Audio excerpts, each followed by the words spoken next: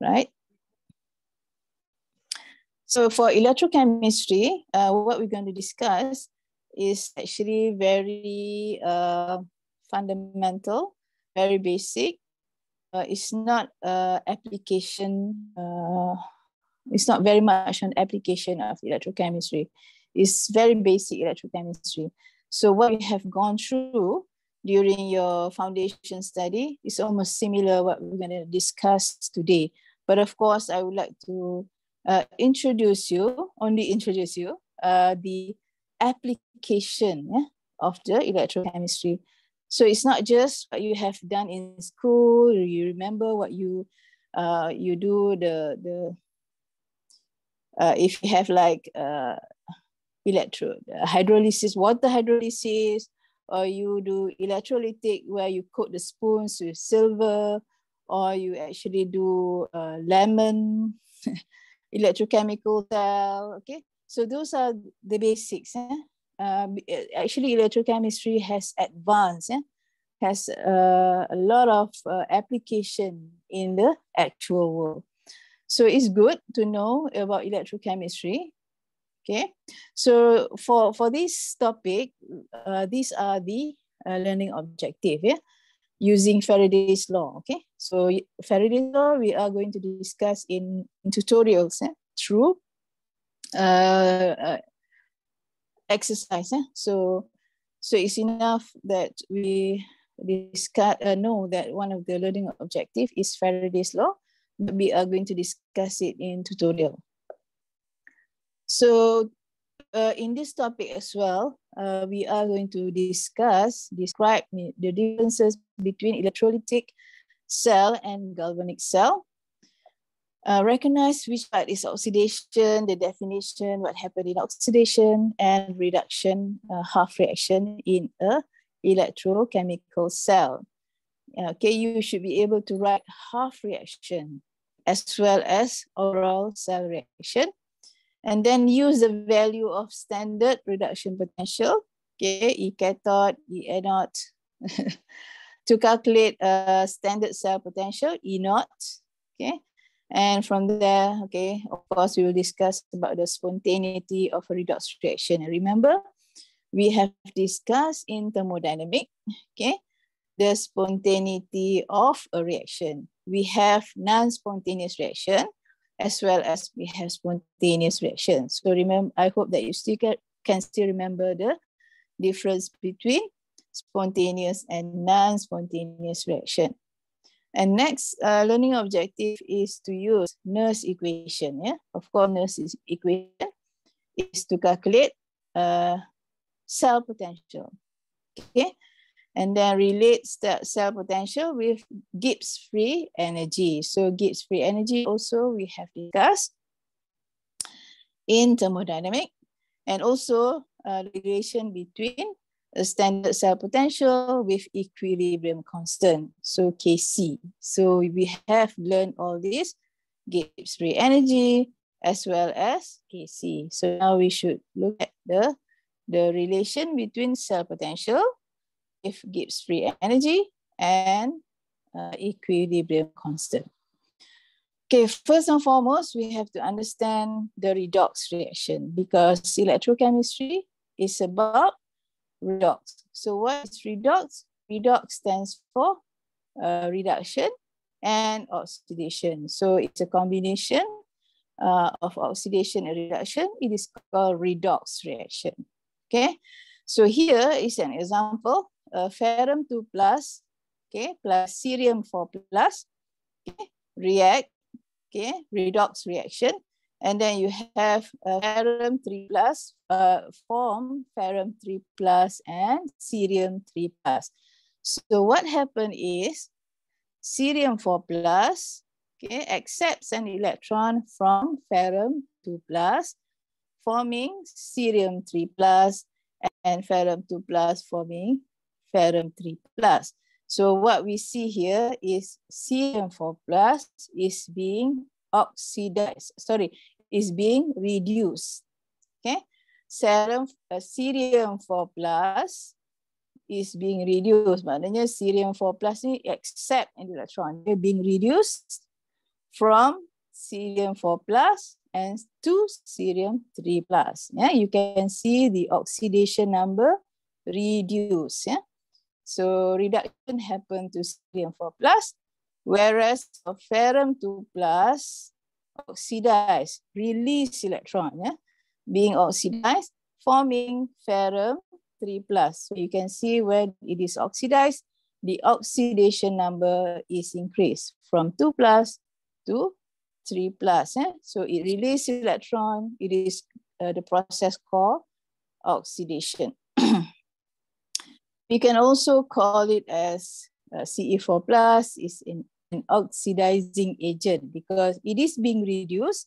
So it is an oxidizing agent. Yeah, it oxidizes ferrum 2 plus. So ferrum 2 plus is being oxidized.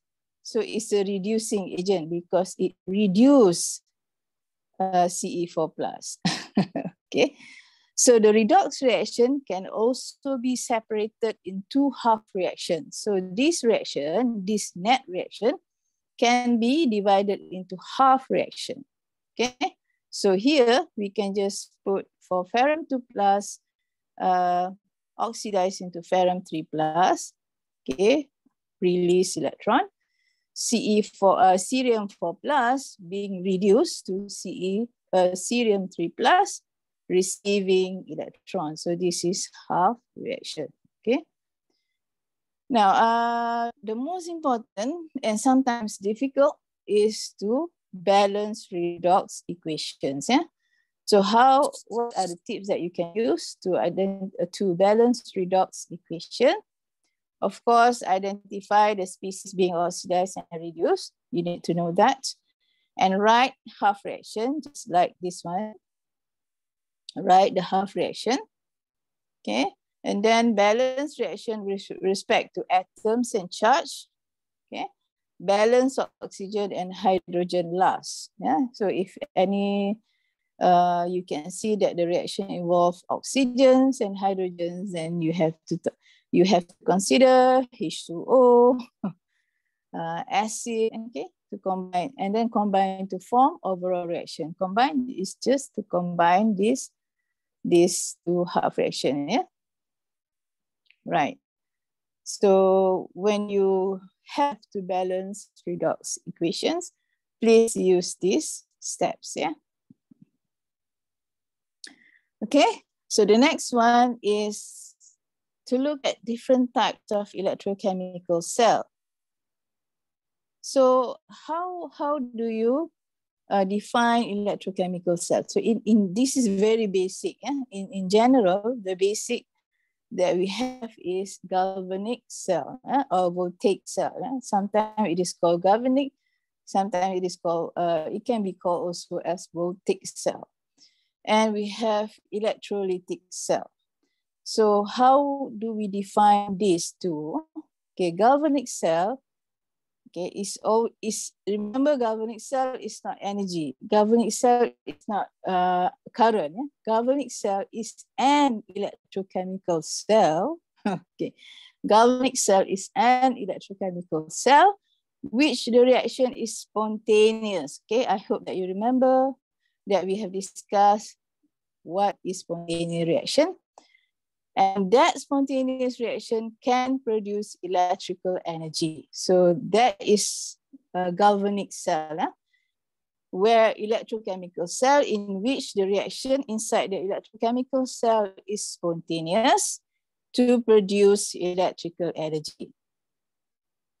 Whereas electrolytic cell is an electrochemical cell where the electrical energy is provided, means that you need to provide electrical energy for the reaction inside the cell to happen, because it is a non-spontaneous reaction. Means that if you put it together, it will not react, it will not have any redox reaction unless you provide electrical energy. So that is electrolytic cell. And the electrodes in electrochemical cell for both galvanic and electrolytic are anode and cathode, yeah, called anode and cathode. So I'm sure that you have come across all these terms, yeah. So anode is where the oxidation takes place, oxidation release electron, yeah. Cathode is where the reduction takes place. So reduction, receive or receive electron, yeah. So this is galvanic cell. So you can see that in this beaker, we have a spontaneous reaction. The chemical that you put here, the chemical reagents that you put here, spontaneously react, and one of the chemicals will be oxidized, producing electrons. So you can see electron is now moving here. Okay. So there is a current produced, okay? And then that electron is being received by another reagent, another chemical. So that chemical or reagent or element will be reduced. Just like if you imagine, just now we have cerium and ferrum. So ferrum here will be releasing electron, okay, current. And then cerium here will be accepting electron, yeah. So reduction and oxidation. Okay, so I would like to introduce to you that this is what you know, probably. This is what you know, what you observed in class before, that you have electrodes in a beaker, okay? But now, the commercial, the commercial one is already very advanced. We have what we call flexible electrodes, and you can see how flexible the electrode is. And now it is in the form of very small. So you can see that this is the where the reductions and the oxidation happens. So the electrode now is no longer big. It's no longer have to be in a big beaker. It's very portable. It's actually very small. And then I would like you to watch. Yeah? So this is example of galvanic cell, okay, or spontaneous reaction. Okay, so this is it's actually pH electrode. Yeah, so you are used to measuring pH, and you put in the these electrodes inside the pH, inside the solution, and then you measure the pH. So how does it work? So please watch this video to understand how the pH is being measured. Okay, it's actually based on difference of potential. Okay, so please do watch this. Yeah. Okay, so now look at electrolytic cell. What is electrolytic cell? So again, imagine in front of you there is a beaker. You put in the chemical. You put in a chemical, but since it is a non-spontaneous reaction, it doesn't react spontaneously. So what you need to do is to supply current. You need to supply current so that the chemicals that you put inside the beaker can react. Okay, one of it will be oxidized, and one of it will be reduced. Okay, so it requires external power supply. Yeah? Means that you have to supply current for the reaction to happen. If not, then there is no reaction. So that is not spontaneous. So you can see that the application of electrochemistry is very robust, it's very advanced. Okay, so this is me taking picture with one of the high reputable researcher, Professor Wang. You can see that he has developed an underwear with electrodes. Yeah? And this electrode can detect the changes. Yeah, the changes in blood, sweat, or tears. Okay, let's say tears lah. Tears, it means that it should not be in underwear lah. Blood, sweat. Okay, why is it so?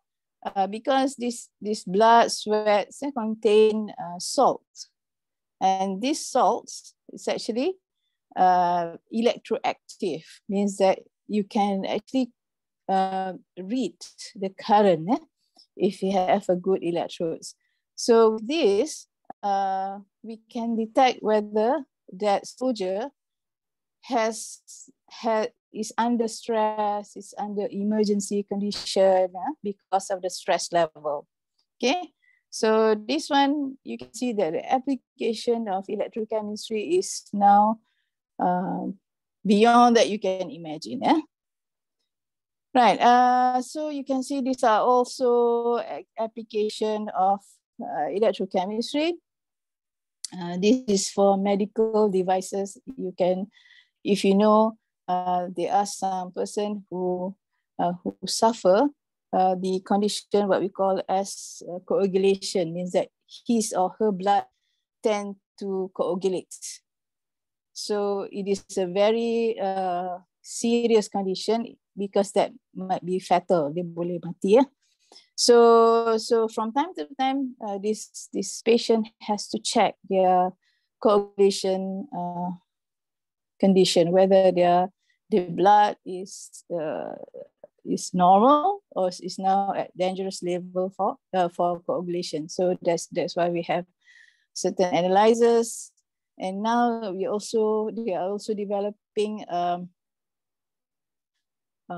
this called implantable. Okay, implantable. It can be inside your body to detect, so that you don't have to withdraw blood or give samples. Okay, so it's already inside your body to measure all these vitals. Okay, and you can see that this is also electrode, and the whole size of this is the size of your bank cards. Okay, and then with this bank card, you can actually analyze, okay, a lot. Probably you have cholesterol, glucose, urea. In just one simple card, you can analyze quite a number of analytes. So you can see how advanced the electrochemical field now that you usually look at when you did in your class in secondary schools. It's just beaker and with bulky electrodes. So now we can have implantable sensors, implantable inside our body, wearable as contact lenses, for example. You can wearable also it is embedded in our shirts, in our clothes, shoes. Tattoo means that it can be tattooed on your skin. Ingestible means that pills that you can ingest. Okay, so these are mostly based on electrochemical reactions. Yeah, and it's a lot more. You can see that this example of electrochemical techniques that you can use, it can be applied. Okay, wearable clothes, mask. Okay, so mask can be used to detect COVID-19 disease. Smart lenses. You are very familiar now with smartwatches that can detect your heart rate. Yeah, so those are based on some are based on electrochemicals. Yeah. All right, and this mine, we really work on tuberculosis. With my research group work focus on tuberculosis, and this is our devices that we have developed together with other group. For this is based on electrochemical technique as well. Okay. Right. So Faraday's law. Okay. So, okay, these are all definition. Okay, 1 Faraday equal to, okay, so you do not need to memorize this because these are constant. So you can just, you need to understand that 1 Faraday equal to how many coulombs? And it is for 1 mole of electron. I hope that you still remember this value is Avogadro number. Yeah. So 1 mole of electron contain this 6.022 times to the power of 23 electrons. Yeah. Right. Okay. So this is Faraday's. Faraday's equation. Current is equal to charge. Okay, over times. Okay, so you must remember this formula. Okay.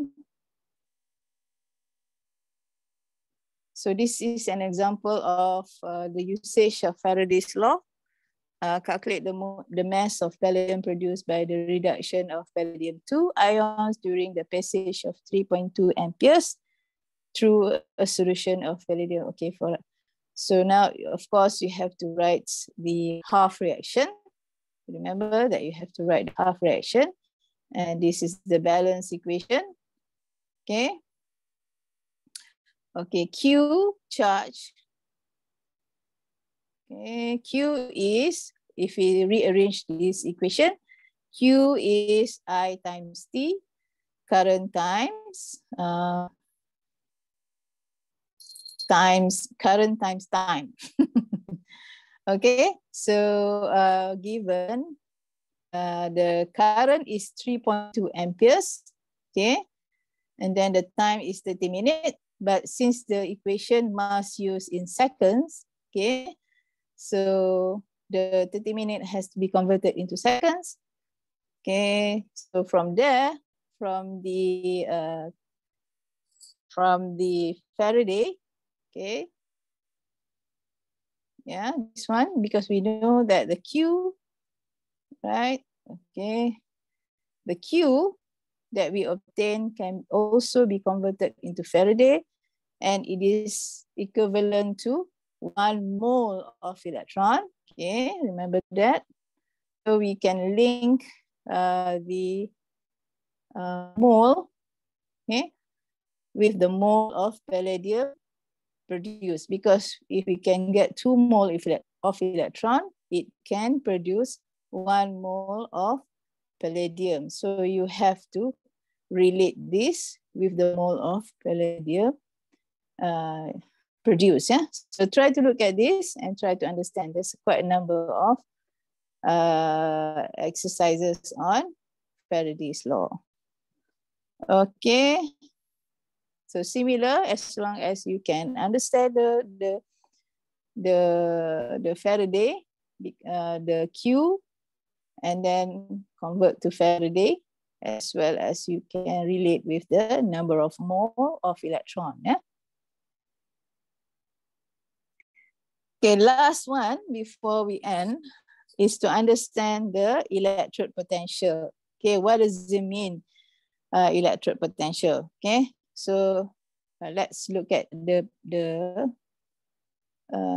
diagram on electrolysis lah. Electrolysis or, sorry, electrolytic or galvanic, it's either one. All right. Oh, banyak. Okay. So when we talk about electrode potential, so we are talking about the potential of each electrode. Okay, this is called electrode, and we are talking about the potential of each electrode. So if you watch the video just now, you maybe watch it later. The current, okay, the current will move from high potential to low potential. Okay, high potential to low potential. So when we talk about the electrode potential, okay, Okay, when we talk about electrode potential, it's actually measuring, measuring the ability of the movement of current. Yeah. So when we talk about potential, we cannot just measure single electrode. Yeah? It is a comparison. So because when we measure potential, we are talking about the difference in potential. So it has to be from low current, low potential, from high potential to low potential. Okay, that is where the current move. Okay, so in order to have the electric potential, we have to compare. We cannot just measure, single electrode, measure the electric potential. So there is no method to measure potential electrodes separately, but the potential difference between the two electrodes can be measured. Okay, so electrode has the electrical potential, which is determined by the potential of the ion's tendency to donate, accept electron, right? So this is how we measure the electrode potential. Yeah? So you can see that here, even though you see that it's only, it looks like you only have one electrode, yeah? But there are two electrodes here. One is hydrogen electrode, the other one is platinum electrode.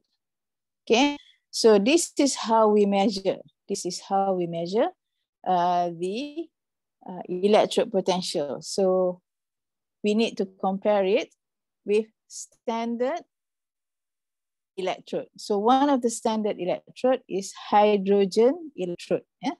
Hydrogen electrode. So we consider hydrogen electrode as 0. So all these values, let's say you want to know the electrode potential for fluorine, electrode potential for argentum, electrode potential for copper. So all these were measured against standard electrode. So one of the standard electrode is hydrogen electrode. There are other standard hydrogen as well, standard electrode as well. So the values that you get is potential of reduction to happen. So E naught becomes more positive. E naught ni this one, the electrode potential. The electrode potential, if it becomes more positive, the tendency for reduction is greater. Means that this ferrum 2 plus compare with zinc 2 plus. Okay, so E naught becomes more positive. Means that 0.44 is of course much more positive compared to 0.76 because of the negative value. So if we mix together ferrum 2 plus and zinc 2 plus, mix together in a solution, we know that ferrum 2 plus will be reduced because it has a more positive electrode potential. Or in short, we call it E naught. Yeah?